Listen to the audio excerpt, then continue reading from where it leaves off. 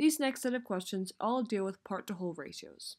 Part-to-whole ratios are expressed as a fraction where the numerator is the part and the denominator is the whole. So let's take a look at our first example. We have a group of preschoolers has 8 boys and 24 girls. What is the ratio of girls to all children? So we first have to find the number of girls, and then we have to find the number of the whole children. So the girls is going to be our part, and then all the children are going to be our whole. So the number of girls is given to us to be 24, and then all of our children is going to be our boys plus our girls. So we're going to have the number of boys plus the number of girls. So 8 plus 24 gives us 32. So 32 is going to be our number of all the children, which is going to be our whole. So to write our part-to-whole ratio, we're going to have our part, which is our number of girls up top, and then our whole in the denominator to be our number of children, which is 32.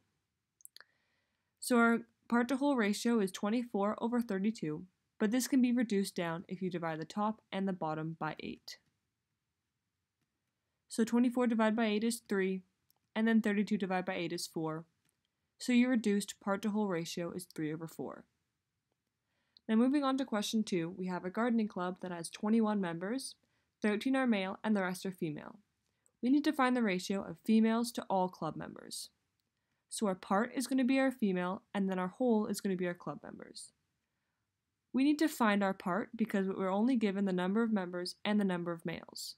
So to find our number of females, we're going to take our total number of the club, which is 21, and subtract it by the number of males, which is 13. And we get 21 minus 13 to give us 8. So the number of females are 8.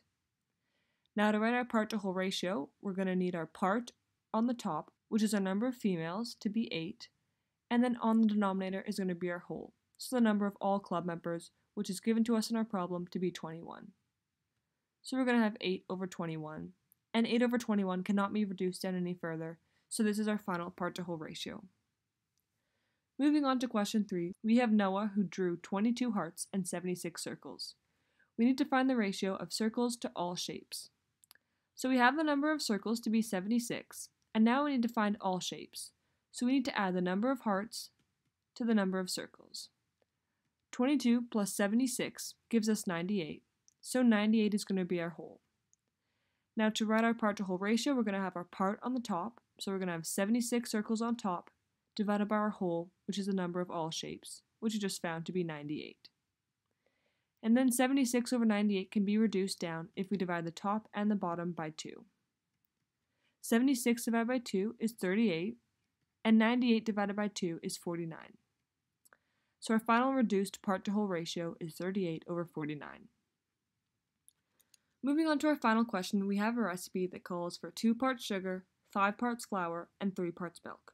And we need to find the ratio of sugar to the whole recipe.